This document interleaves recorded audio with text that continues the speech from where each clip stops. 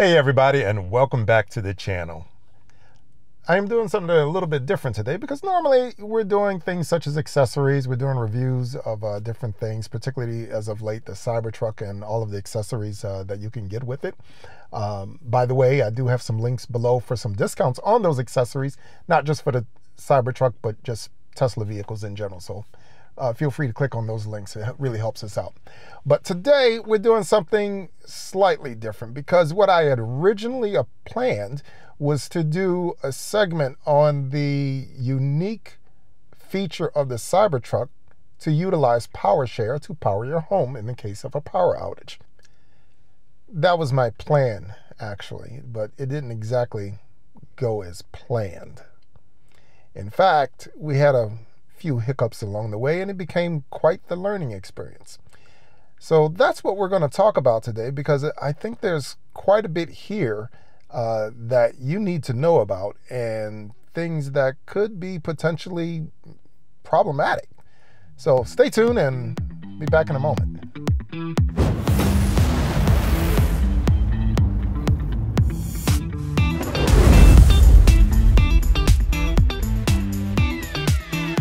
Welcome back.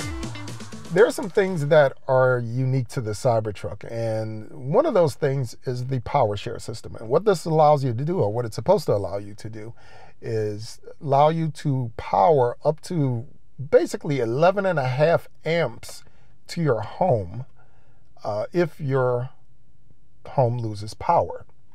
The way that this is done is that you have a PowerShare system installed into your home. There's a panel which they install, and then that allows the truck to power the home. I mean, it could actually last quite a while. I mean, with a refrigerator, an air conditioner, and several lights, you're talking at least 2 days of continuous usage from the truck, possibly up to 3 days, depending on how much it's being used. It could power the home for that period of time. And so I had that system installed into my home. And it did take a full day for them to install it because quite frankly, they did have to move some circuits around and do some other things in order to make it all work. I had to select which parts of the home I wanted to be powered in the case of a power outage. In any case, that's what the plan was. Now, here's what actually happened, right? We set to set up the system. The system was set up properly, as far as I know it was set up properly. But after they left, several days later, I realized that no one actually tested the system. No one actually tried to use the truck to power the home after they had installed all of this. So this is what I tried to do. And so we were going to film this sequence and show you the benefits of the system and showing you how the system worked and how it was installed and all of this.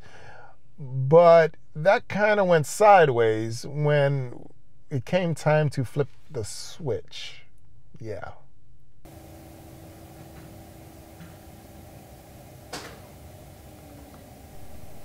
Okay, it did change. It didn't work.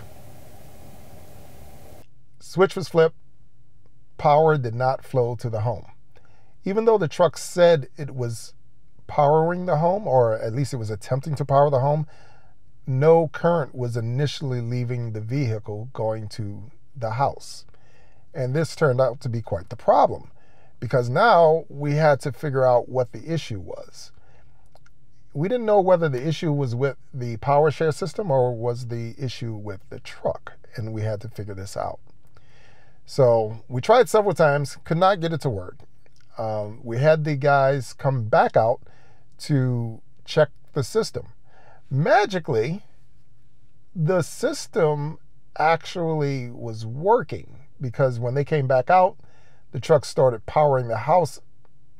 I don't think it was powering it well enough. That's just me.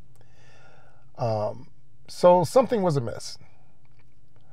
Ironically enough, a few days later, I have my truck charging on the overnight charger. Didn't touch it at all, right? You can see where the amperage of the charge drops from 12 watts to 6 watts, just all of a sudden while it's charging overnight. Nothing had changed during that period at all. I didn't change any settings. In fact, I was in bed asleep when all of this actually happened. The truck just magically dropped down to 6 watts. Lo and behold, come to find out, the truck was no longer charging at its normal 48 amps. It now started charging at, well, 24 amps on my home charger. I could not get it to charge at any faster rate than 24 amps. So what this meant was that now all of a sudden, all of my charging times were taking a lot longer than normal. I mean, double the amount of time. So what would have taken me a 2 or 3 hour charge, I'm looking at 4 or 6 hours just to charge the vehicle up. I could barely charge the vehicle up overnight in time for me to go and run it around in the morning. So this became a problem. What I didn't realize was how big of a problem this was actually becoming. As I started researching this topic, I couldn't really find any information on it, and so here I am doing the video on it. I'm realizing that if I'm encountering this problem, I know there are other people encountering this problem too. So here we go.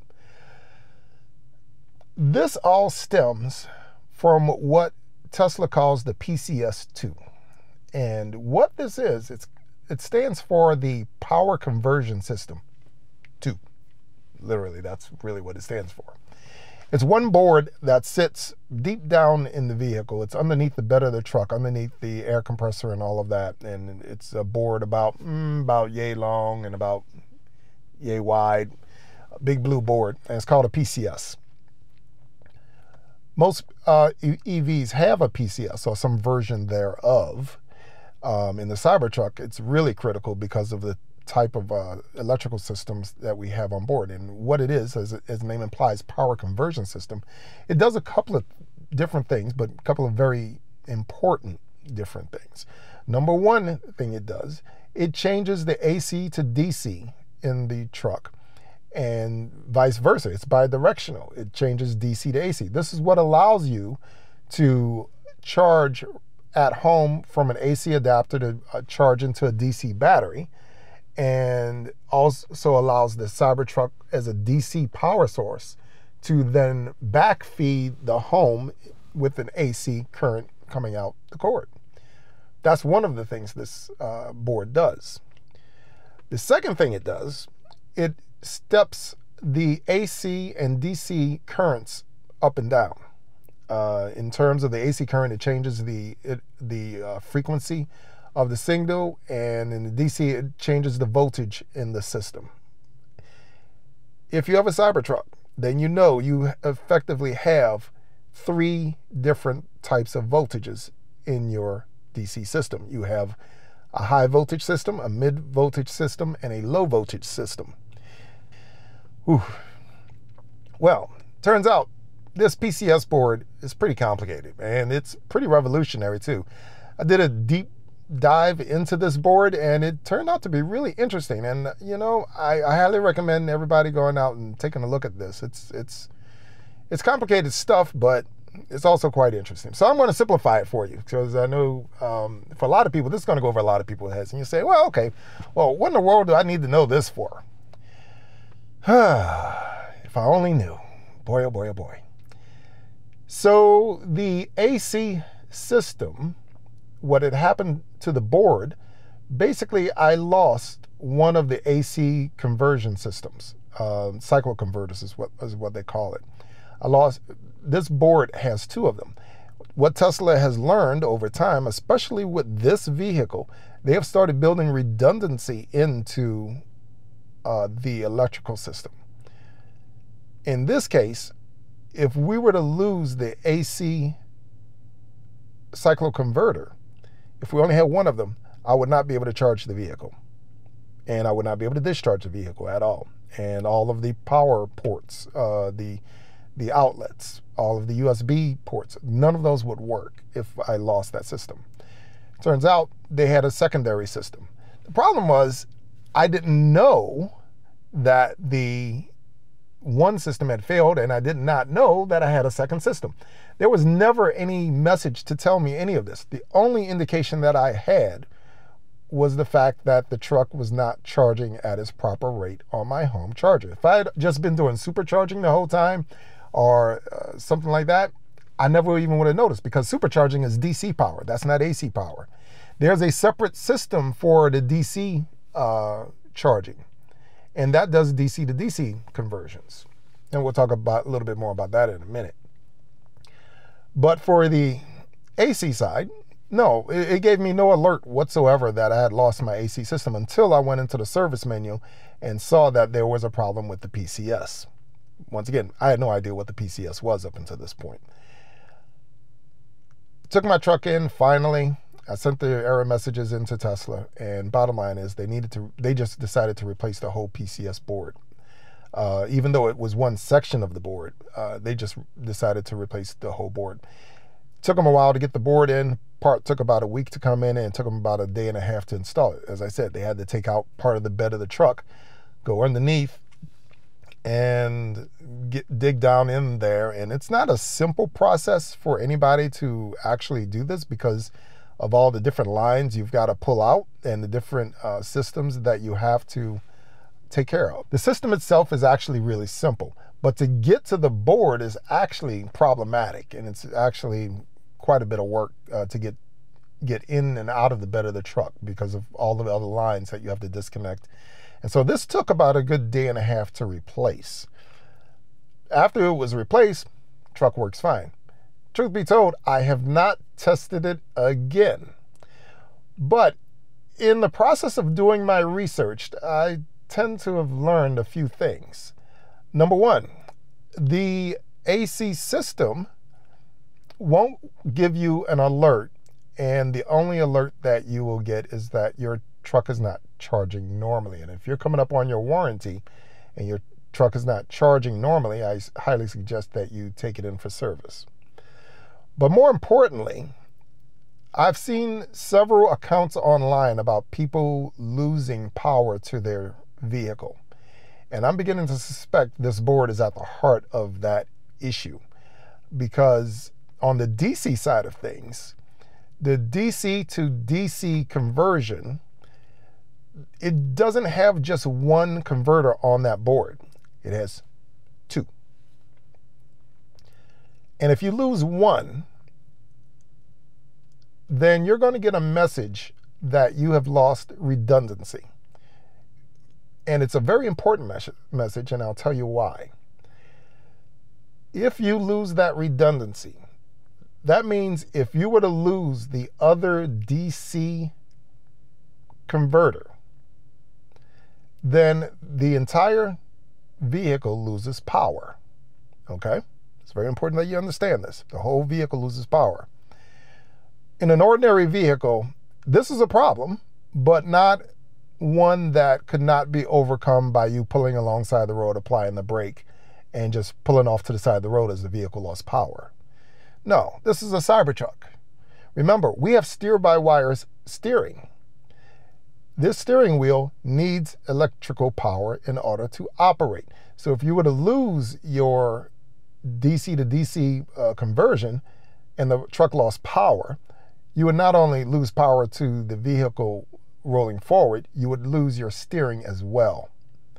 So you can about imagine if you're doing 65 miles an hour down the highway and the whole vehicle just shuts off and the only thing you've got are brakes, and the vehicle will hopefully keep traveling in a straight line. If it's going on a curve, well, good luck. So you have no steering. And so it brings up this big old message basically telling you that you've lost redundancy. Do not force the vehicle to drive in this state.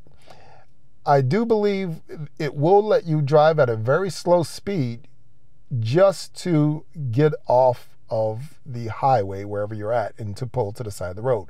If you see this message, please heed it. If you lose the other one and you're driving down the highway, then you could possibly lose power to the entire vehicle, including your steering. And that will be fatal, more than likely. And I wouldn't want to see that happen to you. So it's really important to understand these more sophisticated systems, I think. And so I wanted to just let you guys know what this system was about, what the PCS system did. I highly do recommend taking a look at your service menu every once in a while. If I can do another video on that, leave a comment below if you want me to do some videos on the service menu and show you around there a little bit. It's very helpful if you know what to look for. I don't recommend going there changing any settings. Do not do that. Resist that temptation. But it's okay to look, okay? Like I said, let me know in the comments below if you'd like to see me do a video on that, and I'll take a look at it. But for right now, just know that it will pop up in the service menu. The AC to AC stuff will pop up in the service menu if you know to look for it. But as I said, the only indication I got was the charger not working. So there you go. Well, as I said, I've got the PowerShare fixed.